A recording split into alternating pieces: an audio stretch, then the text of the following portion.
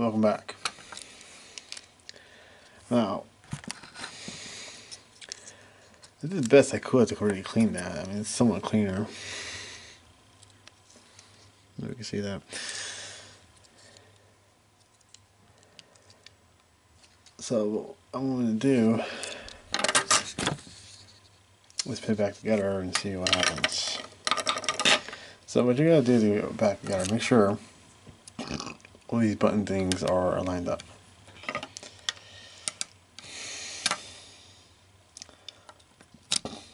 Place the controller like that. Line up the battery things, the battery connectors, and snap it all back together.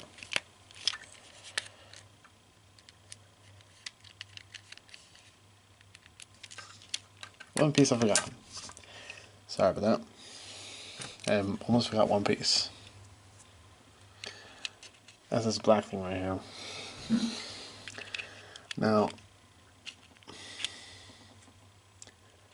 that goes in the front, like that. This line in the front.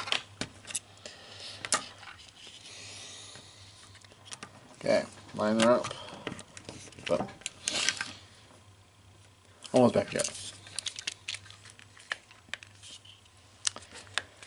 So it snaps all in place before you screw it. Make sure the buttons are in place. Then take your 3-headed screwdriver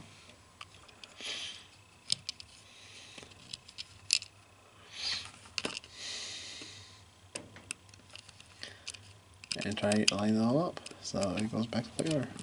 And there you go. You twist it right.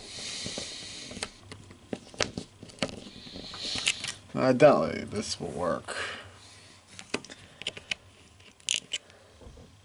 The problem with battery corrosion, it destroys the thing you're using. It destroys the electronic device itself. Battery corrosion is the worst thing you can have to your electronic. It destroys it. So if you do, please don't leave batteries in electronics. When they die, they will explode and destroy your system. See? Back here. All buttons seem to be back in one piece. So, give me 1 second, I get some batteries.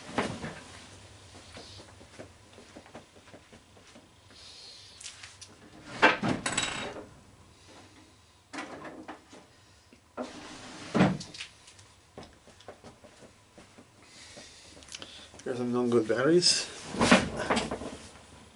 Chargeable batteries. We have to take a game gear. That does make a difference. Put this in like this. Now I don't think it's really gonna work. Yeah, I didn't think it'll work. So what you'll see is a flashing blue light.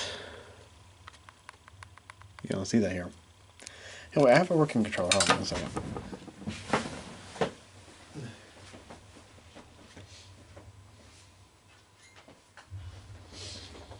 This here is a working controller. So even though it's not hooked up to anything, what you'll see is this. See that? This is what you're supposed to see. That way controller works. This one, as you see, doesn't do anything. Okay. So, like I said, don't leave batteries. Don't leave batteries in systems, because if you do and they explode, explode.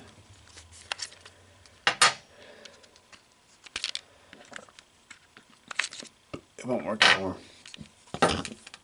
See? So as you see, I totally disassembled this thing in the last video. I showed you how to disassemble it, and now in this video I showed you how to reassemble one. So if you want to like clean it out, clean it, watch this video and the last one. You'll see how to disassemble and reassemble it, but it's like the real simplest thing.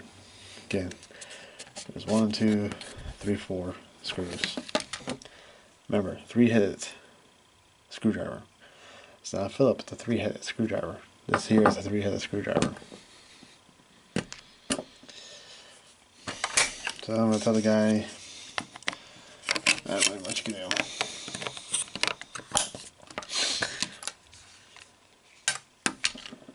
Like I said, battery corrosion is just terrible for your any like electronic device. So couldn't get it fixed. I'm gonna have to give it back and say sorry. And hope you enjoyed it, and see you next time.